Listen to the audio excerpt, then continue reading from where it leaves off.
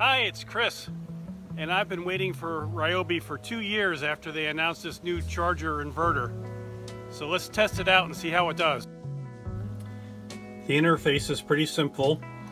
It's got indicator lights here, so you can tell what it's doing. It's got an LED, and it tells you what the results are. It's got an on and off switch you hold for 3 seconds. That turns the unit on, and that controls both the AC and DC. It's got a switch for a light. It's got two 3 amp 5 volt USB-A ports, quick charge. Has a single 110 plug. It can do 150 watts. And then it has a power delivery port that can be used both to charge and to deliver power. So it allows you to use cigarette lighters in your car, sockets with adapters to charge it, or solar panels. It comes with a wall wart, 30 watts output for power delivery, and it also has a 18 watt USB type A port, and it comes with a cable to go to the type C cable that goes to the power delivery port.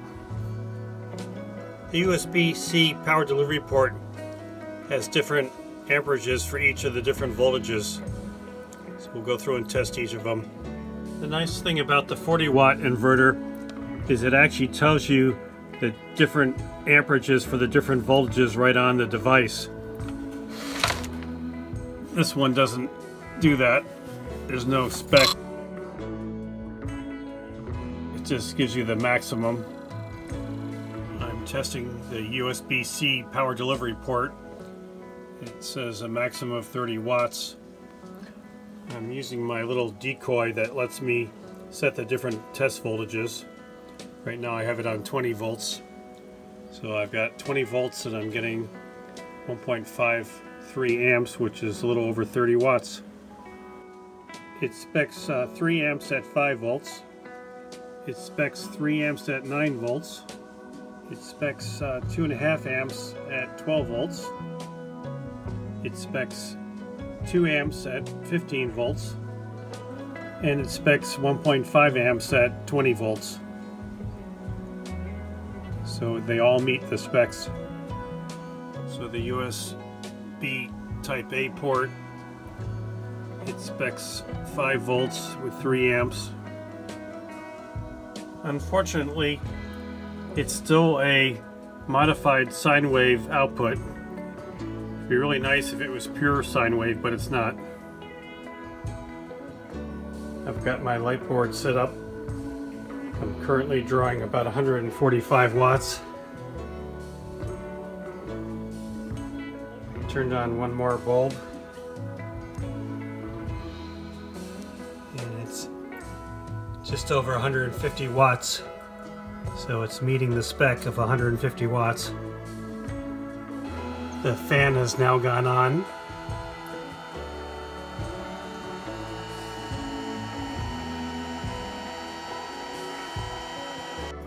I wanted to look at the efficiency of the inverter.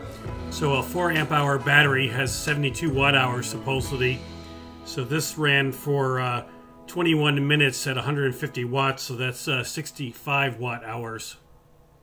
The nice thing about having the new type C input for charging is that I can just plug it into a cigarette light or socket with a type C adapter. If I put in the little tester, I can see it's got 11.3 volts at 2.26 amps, and that's charging. We just had a snowstorm, but the sun's peeking out a little bit here.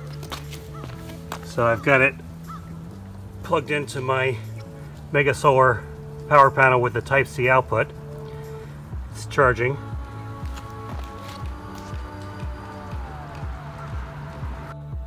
RYOBI has had 2 solar panels listed for quite a while, a 21 watt and a 14 watt, but I would prefer to go with the Mega Solar 100 watt panel, because even on a cloudy day you'll still get 30 watts out of it, which is what the charger will take as a maximum.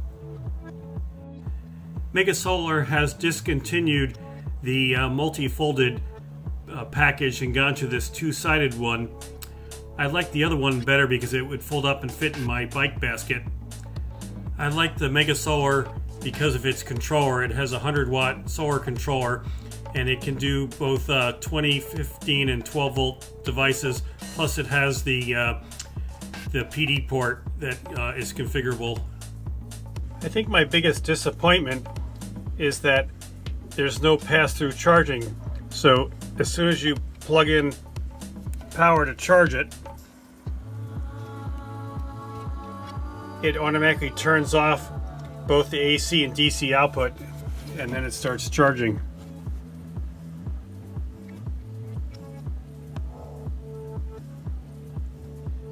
The charger charges at 30 watts, and so a 4 amp hour battery is 72 watt hours. So it's going to take over 2 hours to charge up a 4 amp hour battery from empty. Another downside of this is there's no way to separate the AC and DC output. So when it turns on, both AC and DC go off. So if you're not using the AC, you're still paying for it because it's using your battery up, even if you're just using the DC ports. I left this charging overnight. Some of my batteries, I get this weird thing when they're full. I get the blinking red and green, which says like defective battery, but the battery is fully charged. I think it's supposed to just go solid green, but this one doesn't. When I put the same battery in my supercharger, it charges just fine and it shows that it's green. So might be a problem with the 18-volt charger inverter.